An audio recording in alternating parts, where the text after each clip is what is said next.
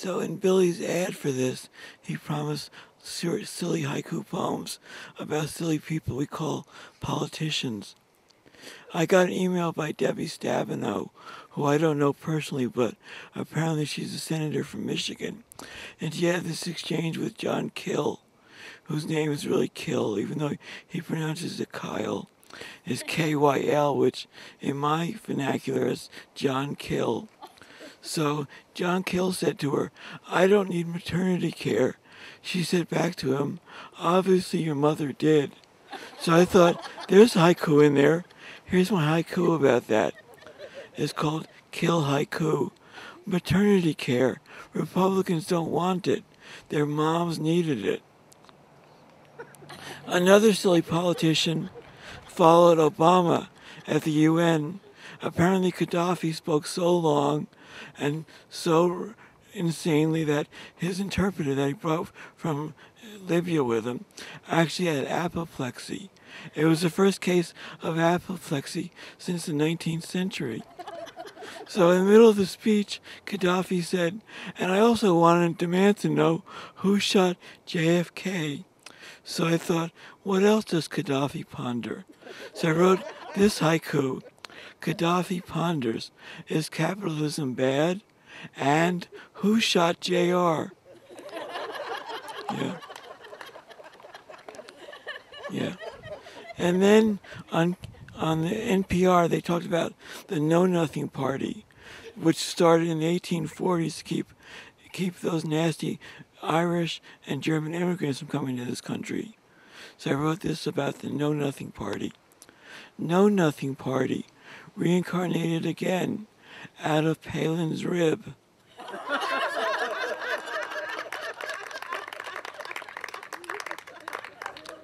And I've been saying this about Woody Allen for years, so I thought this is also a haiku.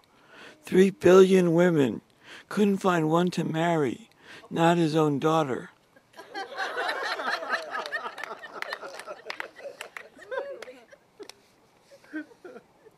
And the last month, the silliest politician of the summer was Mark Sanford. We heard on the radio that the governor of South Carolina was off hiking on the Appalachian Trail, and Vicki and I both said, "There's going to be a woman involved in this." And sure enough, there was. They also heard that he was so cheap that in the governor's mansion, he would not let his wife and kids run the air conditioner. So I thought, these haiku are for Mark Sanford.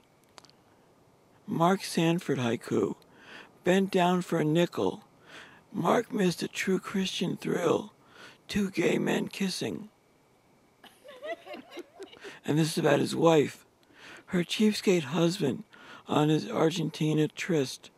Kids, turn on the air.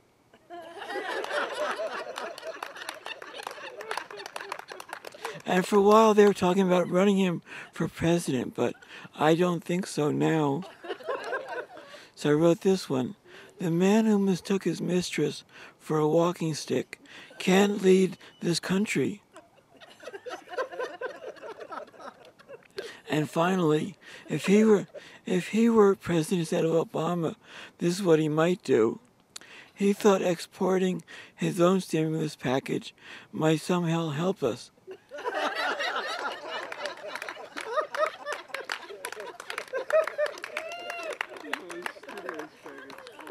And this is a gift for our favorite female politician in this day and age. It's called Hillary. Though not the first female Secretary of State, unlike Madeline, not a natural-born Jew, some critics still claim Bill's blowjobs were your mistake, while a senator from New York forced to suck the putts of a few.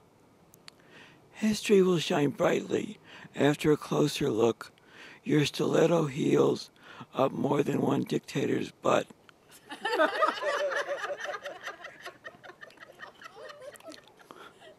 Unlike Laura, who circled the captions in hubby's comic book, or Tipper, who bought labels to censor rapper smut, you outshine Martha without baking a cookie. Your next phase may start up in 2016. close to McCain's age, but born after the talkies. If the race falls to you and Palin between, then get ready to wake Grandpa Bill from his afternoon nap and tell him no hanky-panky this time, or he'll get quite a zap.